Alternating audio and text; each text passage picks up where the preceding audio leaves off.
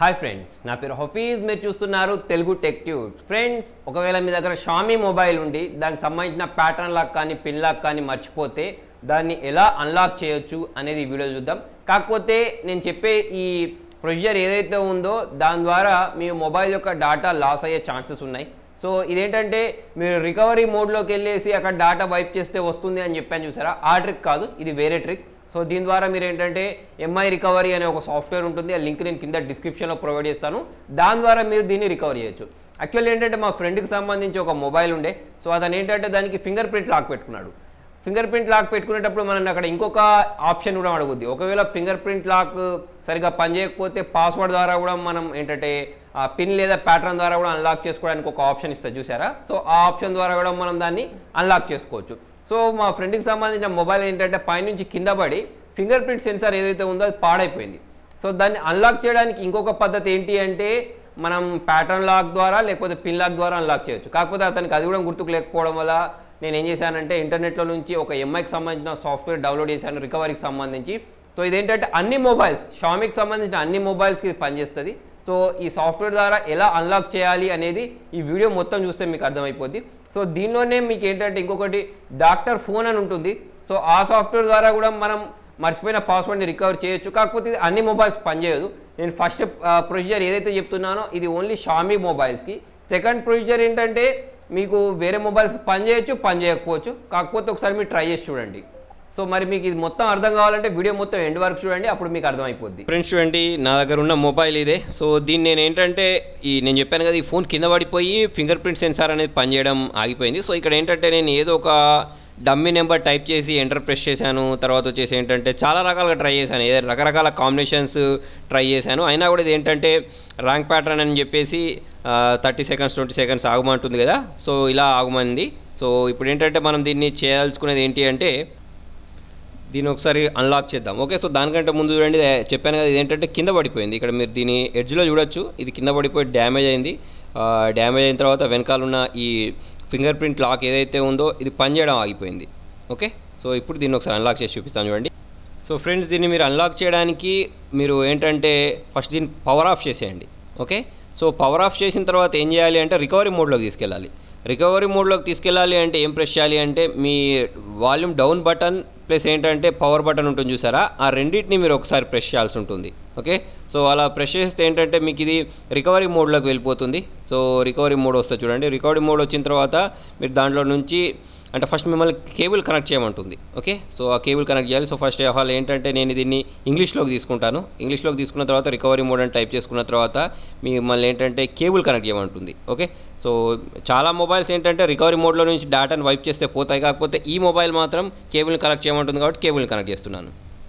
తర్వాత ఫ్రెండ్స్, నేను డిస్క్రిప్షన్లో ఒక లింక్ ఇస్తాను, ఇట్లా ఎంఐ పాస్వర్డ్ రికవరీ అని. సో మీరు ఏం చేస్తారంటే దీన్ని ఏదైనా ఒక డ్రైవ్లో పేస్ట్ చేసుకోండి, డీ డ్రైవ్లో పేస్ట్ చేసుకోండి. ఓకే, సో నేను ఇక్కడ ఆల్రెడీ డీ డ్రైవ్లో పేస్ట్ చేసుకున్న తర్వాత ఎందుకు ఇక్కడ పేస్ట్ చేసుకోమంటున్నానంటే పాత్ కాపీ చేసుకోవడానికి ఈజీగా ఉంటుంది. ఓకే, సో మీరు ఏం చేయాలి అంటే ఇక్కడ దీన్ని క్లిక్ చేశారనుకోండి, దీనికి సంబంధించిన పాత్ అనేది వస్తుంది దీన్ని ఓపెన్ చేసిన తర్వాత. ఓకే, సో ఇక్కడ క్లిక్ చేసి దీన్ని రైట్ క్లిక్ ఇచ్చేసి కాపీ చేసుకోండి.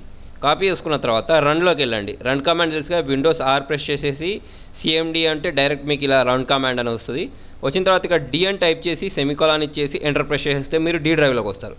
వచ్చిన తర్వాత ఓకే, సో మీరు ఏం చేయాలి అంటే సిడి స్పేస్ ఏ పాత్ అయితే కాపీ చేసుకున్నారో ఆ పాత్ నేమ్ ఇచ్చేసి ఎంటర్ ప్రెస్ చేస్తే డైరెక్ట్ ఈ ఫోల్డర్లోకి వెళ్తారు. ఓకే, సో ఈ ఫోల్డర్లోకి వెళ్ళిన తర్వాత మీరు ఏం చేయాలి అంటే ఇక్కడ ఎంఐ రీసెట్ అని చూసారా, దీన్ని డబల్ క్లిక్ ఇచ్చేసి దీన్ని రన్ చేయాలి.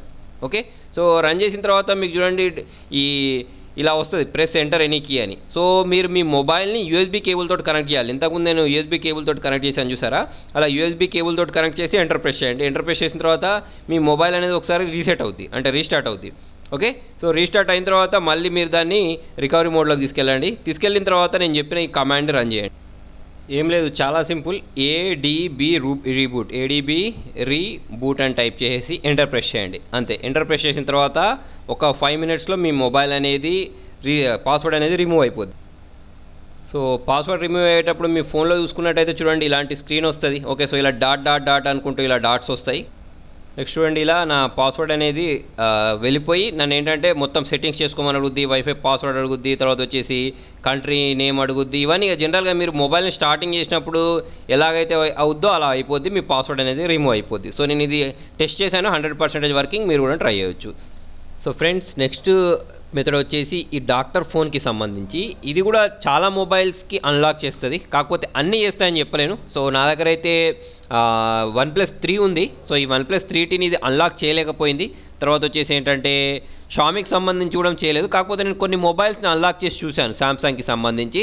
సో మీకు కూడా ఒకవేళ శాంసంగ్ మొబైల్ ఉండి అది అన్లాక్ అవ్వకపోతే మీరు దీన్ని ట్రై చేసి చూడొచ్చు. ఓకే, సో ఫస్ట్ మీరు ఏంటంటే మీ మొబైల్ని ఇలా కనెక్ట్ చేసుకోండి. సో నేను ఆల్రెడీ నా మొబైల్ని కనెక్ట్ చేసుకున్నాను. సో దీనికి సంబంధించిన లింక్ నేను కింద డిస్క్రిప్షన్లో ఇస్తాను. సో ఇది ఒక అన్లాక్ చేయడమే కాకుండా మొబైల్ని రూట్ చేయడం, తర్వాత వచ్చేసి బ్యాకప్ చేయడం, ట్రాన్స్ఫర్ చేయడం, రిపేర్ చేయడం, ఇరేజ్ చేయడం, అంటే టోటల్ ఇరేజ్ చేయడం లాంటివి చేస్తుంది. సో ఇక్కడ చూడండి, మీరు అన్లాక్ అనే బటన్ని ఫస్ట్ ఈ సాఫ్ట్వేర్ని డౌన్లోడ్ చేసుకునేటప్పుడు ఇంటర్నెట్ నుంచి మళ్ళీ డౌన్లోడ్ అవుద్ది. సాఫ్ట్వేర్ కొంచెం టైం పట్టుద్ది. తర్వాత వచ్చేసి ఇక్కడ అన్లాక్ ప్రెస్ చేస్తే మళ్ళీ ఇంకొక సాఫ్ట్వేర్ డౌన్లోడ్ అవుద్ది. సో అది ఇక్కడే వస్తుంది, మీకు సపరేట్ ఇక్కడ ఐకాన్ చూపించదు. తర్వాత వచ్చేసి ఏంటంటే కనెక్ట్ డివైస్ అని అడుగుద్ది. సో కనెక్ట్ డివైస్ చేసుకున్న తర్వాత remove the screen lock from your device అని అడుగుతుంది. సో స్టార్ట్ బటన్ ప్రెస్ చేయండి. ప్రెస్ చేసుకున్న తర్వాత ఇలా కనెక్టింగ్ అని వచ్చేసి కనెక్టెడ్ అని వస్తుంది. వచ్చిన తర్వాత చూడండి, your device model is OnePlus ఇలా వచ్చేసి ఇదేంటంటే నాది అన్లాక్ అవ్వలేదు అని చెప్తుంది. ఓకే, సో ఇది చూడండి, it's not supported for your device అని అడుగుతుంది. సో మీరేంటి అంటే మీ మొబైల్ ఒకసారి అవుతుందా లేదా అనేది ఒకసారి ట్రై చేసి చూడండి. ఈ ఫస్ట్ మెథడ్ ఏదైతే చెప్పారో షామీ మొబైల్స్కి 100% వర్క్ అవుద్ది. వాటికి సంబంధించిన లింక్ కింద డిస్క్రిప్షన్లో నుంచి డౌన్లోడ్ చేయండి. సో ఫ్రెండ్స్, వీడియో నచ్చినట్టయితే లైక్ చేయండి, షేర్ చేయండి. Thank you.